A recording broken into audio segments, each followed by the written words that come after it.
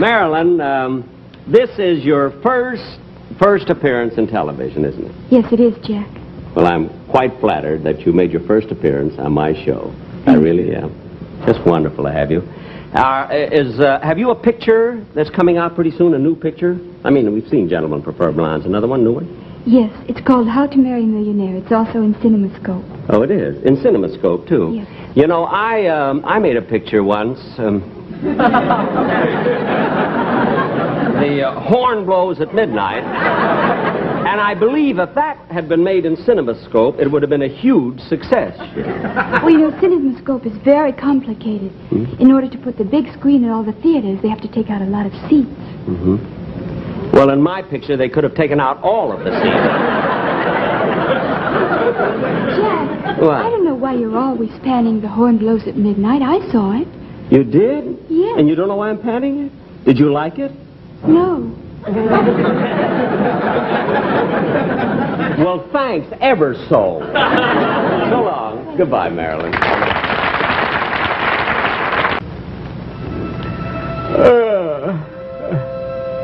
Gosh, that was a great picture they showed last night. Gentlemen Prefer Blondes. Boy, they sure had two beautiful girls in that movie. Jane Russell and Marilyn Monroe. I know them both so well. Why couldn't one of them been on this trip? Here I am, alone, in a romantic mood. Gee, Marilyn Monroe. Marilyn Monroe. Don't leave, Marilyn. What? Marilyn, don't go. Marilyn. Marilyn, please don't go. Marilyn, wait.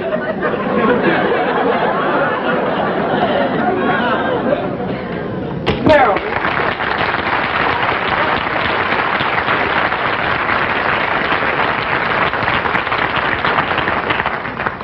Marilyn, why did you walk away from me? Why did you want to leave me? Because I can't trust myself with you. What?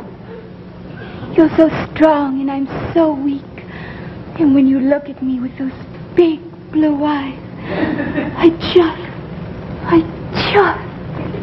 I understand.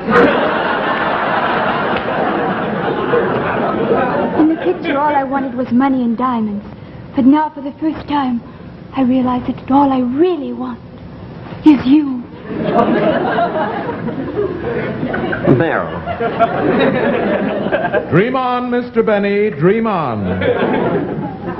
Marilyn. Marilyn, I'm mad about you.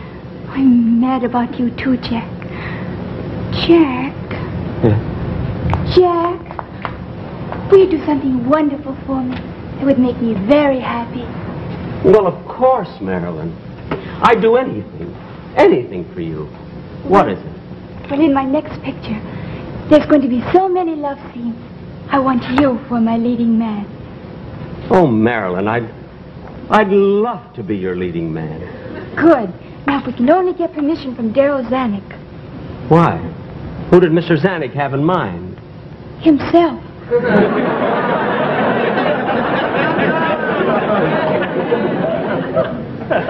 Gee, Marilyn, I just can't get over just the both of us here all alone on the Lurley. Yes, Jack. I never dreamed it could happen to I. Neither did me.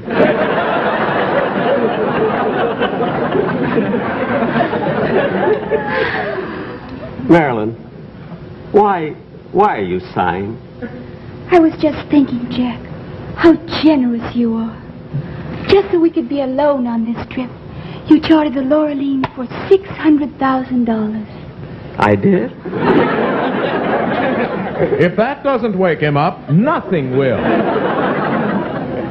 Marilyn, I know this is sudden, but will you marry me?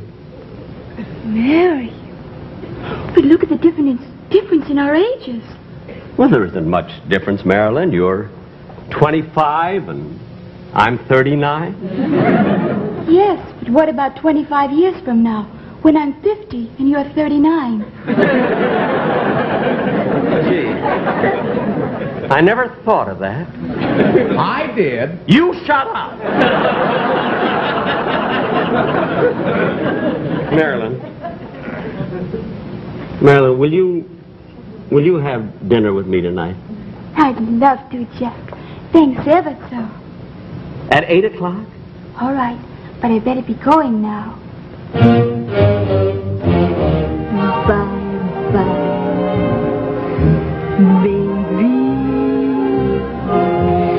Remember, you're my baby. When they give you the eye, though I'll be gone for a while, I know that I'll be smiling with my baby by and by, and by with my baby. Bye.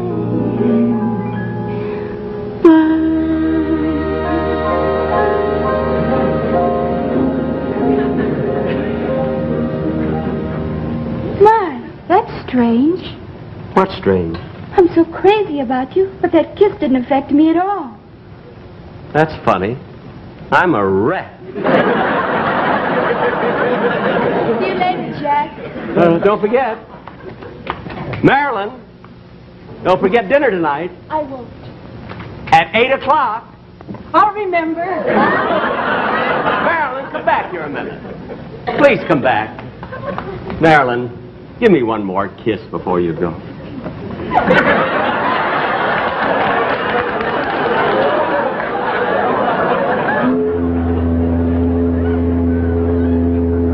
Hey, wait a minute. You're not Marilyn Monroe. Well, you ain't no Errol Flynn.